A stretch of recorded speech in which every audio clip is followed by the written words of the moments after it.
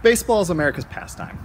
Since the 1840s, the sport has exploded in popularity and is played by people of all ages across the entire globe. Baseball represents the arrival of spring and the anticipation of summer days in the sun. Throughout history, baseball has given Americans hope in both good times and bad. Unless, of course, you're a Mets fan, in which case maybe don't get too excited. Today, between the internet and television, there's plenty of ways for baseball fans to follow their favorite team.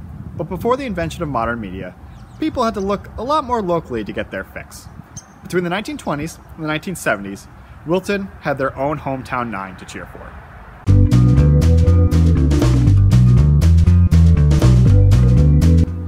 I'm Nick Foster, Associate Curator here at the Wilton Historical Society. On this episode of History is Here, we're going to examine the Wilton Farmers, a semi-pro baseball team that called Wilton home for almost 50 years. The team, before World War II, was one of the hottest tickets in town, and frequently had roughly half of the town's 2,000 residents turn out to watch them face teams from as far away as Poughkeepsie, New York. The Farmers began in the same way that Field of Dreams began, except with a lot less disembodied voices and ghosts of long-dead ball players, and a lot more cows. In 1920, Charlie Orem moved to Wilton, bought 26 acres of land, and started a dairy farm at 213 Danbury Road. Seeking to drive more business to the property, Orem, along with his business partners Johnny Knapp and Charlie Myers, decided to build a baseball diamond in one of Orem's dairy pastures. He called it Orem's Field. They brought in Frank Squire Riley, a Norwalk native and former star semi-pro player, to create a team. Riley recruited some of the best talent in Wilton and the surrounding towns. As a semi-pro team, the Farmers offered a limited salary to the players, but Riley convinced some of them to join in return for a percentage of admission money from every game. Riley's recruitment tactics paid off, and the Farmers found success in the field right away. Playing against other semi-pro teams, the Farmers of the 1920s were an unstoppable force.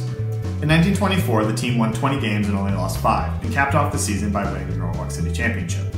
In 1926, Columbia George Smith was added to the roster. Smith was a former Major League pitcher who threw over 1,000 innings between 1916 and 1923 for the Giants, Phillies, Reds, and Brooklyn Robins.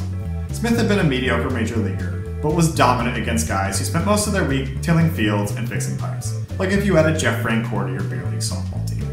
The Farmers played good baseball, but they were hardly the majors. Nothing was more symbolic of that than Orem's Field, which would never be confused with Yankee Stadium. Outfielders would share their space with Orem's grazing dairy cows, and frequently the aftermath of those dairy cows. There was no outfield fence, but rather the Norwalk River in left field, a chicken coop in center, and a hedge in right field that defenders would have to jump over to track down deep fly balls. Admissions to games were 50 cents, with an additional 25 cents to sit in the grandstands.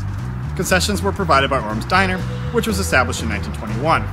And while good food and fine play attracted most fans, sometimes the team had to get creative about how they attracted their spectators.